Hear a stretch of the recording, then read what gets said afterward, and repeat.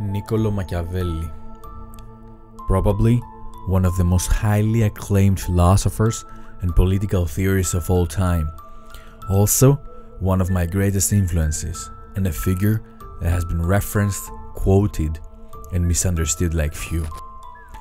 But before I initiate my attempt to scrutinize Machiavelli and his philosophy, I want to ask you a question.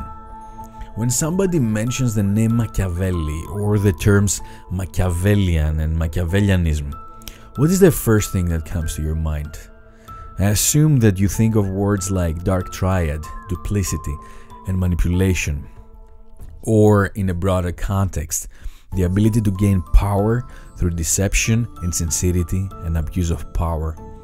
Actually, those are all wrong.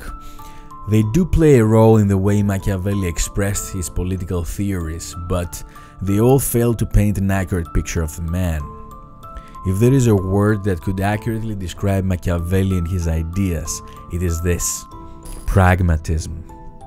He was probably the first political theorist that escaped the delusion of idealism and honestly proposed pragmatic solutions and interpretations of government.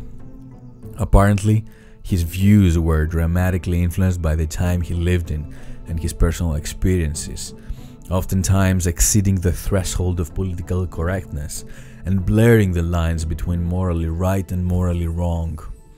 Nonetheless, they constitute a powerful compendium of knowledge that is shaping the interpretation of power and influence till this very day. Niccolo di Bernardo de Machiavelli was born in 1469 in Florence, Italy.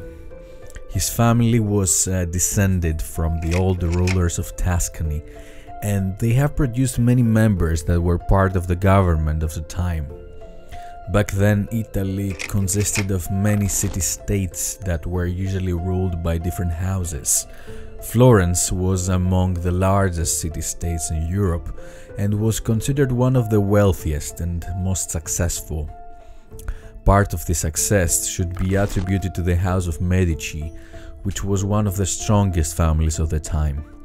The Medici controlled the Medici Bank, then Europe's largest bank, and this allowed them to expand their influence and strategic alliances. In 1494, after a popular revolt, the Medici were expulsed from power, and Florence was restored to a republic.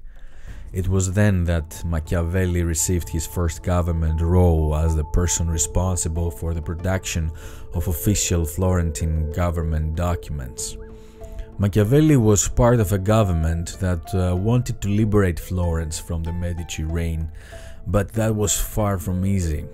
The Medici had a strong alliance with the Pope, and the recapture of Florence was a matter of time.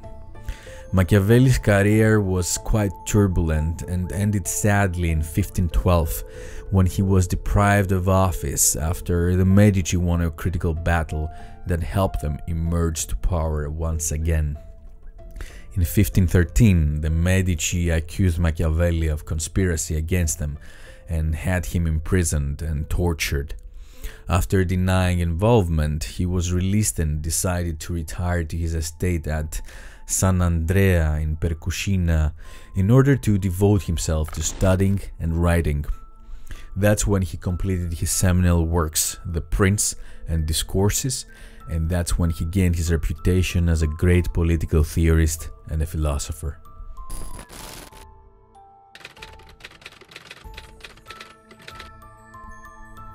When Machiavelli turned to the question of whether it is better for a prince to be loved or feared, he stated that while it would be wonderful for a leader to be both, he should eventually side with fear. Machiavelli suggests that human nature is somewhat ungrateful, fickle, and dissembling. The prince, or any person in power, is like the authority figure that substitutes the parent figure when a person enters adulthood. People in power will always have a huge responsibility towards their followers. This responsibility creates a form of dependency that urges people to keep craving more, and keep holding the prince accountable for most of their needs. Such an intense interplay damages most of the ability to cultivate self-reliance, and people, instead of appreciating the prince's offerings, they usually become more ungrateful and keep asking for more. Therefore, a prince needs to resemble characteristics that don't allow others to question his authority. Such a characteristic is fear. Fear, although it still creates a dependency between the ruler and the people, it successfully prevents unwanted behavior stemming from lack of appreciation. The trick here is to ensure that fear doesn't really turn into hatred. Intense, cruel, and unjustified demonstrations of fear can never keep people engaged. Fear needs to be subtly induced in a way that people can justify it. Events of punishment should be subject to convincing reasoning, for people will side with the most persuasive argument. In chapter 15 of The Prince, Machiavelli states the following: men have imagined republics and principalities that never really existed at all. Yet, the way men live is so far removed from the way they ought to live that anyone who abandons what is for what should be pursues his downfall rather his preservation. For the man who strives after goodness in all his acts is sure to come to ruin, since there are so many men who are not good. In this passage, Machiavelli exudes the totality of his pragmatic ideals. He exposes the reality of human nature and explains that being constantly nice will get you nowhere, because most people are not that nice. In short, he tries to explain that a prince should destroy the delusion that acting good will always favor him, but at the same time create the illusion that he's actually good, for people respect goodness. In general, some personal characteristics will earn people praise, others condemnation. Courage, compassion, faith, craftiness, and generosity number among the qualities that receive praise. Cowardice, cruelty, stubbornness, and miserliness are usually met with condemnation. Ideally, a prince would possess all the qualities deemed good by others, but this expectation is unrealistic. A prince's first job is to safeguard the state, and alas, harboring bad characteristics is sometimes necessary for this end. The relationship between the prince and the people is quite a turbulent one. People demand actions, but at the same time, they're not ready to react maturely to difficult situations. In order to understand the impact this dynamic has in the relationship, we need to work with an analogy. Think of a difficult romantic relationship you had. After the honeymoon phase, reality hits you hard, and most times one of the parties will let their mask of sanity slip.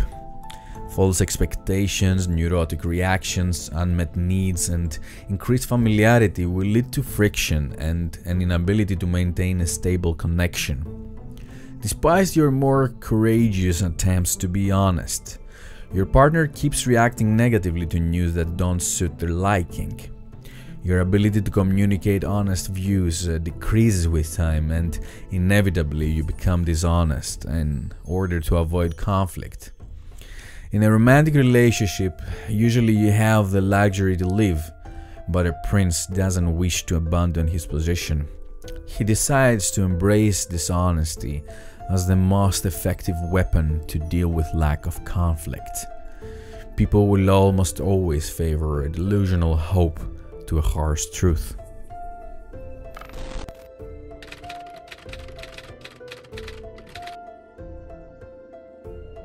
In chapters 6 to 9 of The Prince, Machiavelli explains what a prince needs to do after he acquires his position depending on the way he ascended to power. The overarching theme of this idea is that Loyalty needs to be constantly scrutinized and bought, and resistance to be crushed. When it comes to loyalty, the people who decide to be on the prince's side will do so because they can benefit from him and not because they actually like him. They're bound to the prince, and their loyalty is a matter of character and benefits. The prince needs to ensure that the rapacious and overly ambitious shouldn't be trusted, and that the weak-spirited and grateful should be sought after and constantly praised. That is a subtle but great detail to identify. Overly ambitious people can't stay loyal for long. They are also thirsty for power, and eventually will try and sabotage those above them. In contrast, people who are weak-spirited will always savor their relationship with the prince, because it allows them to feel safe and that they belong to his tribe. When it comes to resistance, Machiavelli recognizes resistance as an omnipresent force. That is because people are naturally resistant to change and reform, especially people who benefited from the old order will resist fiercely. Princes who keep the old order around will inevitably need to keep fighting them, and that suggests a waste of time, resources, and trust. Ergo, people who resist need to be crushed on a whim and fast so that the prince can focus on reassuring the followers of the strength of the new order and the benefits that will follow. In chapter 25, Machiavelli tries to conclude his ideas with a main strategy to be followed by countries and individuals in order to increase their chances of success. Free will versus determinism has always been a hot topic among thinkers. Machiavelli's stance on the matter is again very pragmatic. According to him, success is the point where preparation meets opportunity. A person cannot control the world, but he can definitely control most of his actions. Through foresight, people can shield themselves against misfortune and self-sabotage. Moreover, because time changes, a prince needs to adapt and embrace malleable characteristics.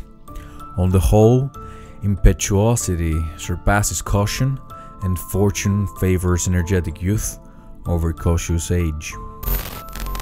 Machiavellian tactics and strategies might come across as quite caustic and even dangerous for some. For me, his works are invariably imbued with a sense of awe, and they constitute a combustible body of knowledge. Actually, The Prince is suggested in most political science programs around the world as a must-read. This is not by accident. Those principles have been espoused and applied by the most successful political figures of our past and our present. Knowing and eventually understanding those principles can be a crucial step forwards in redressing the balance within ourselves and eventually within our political system.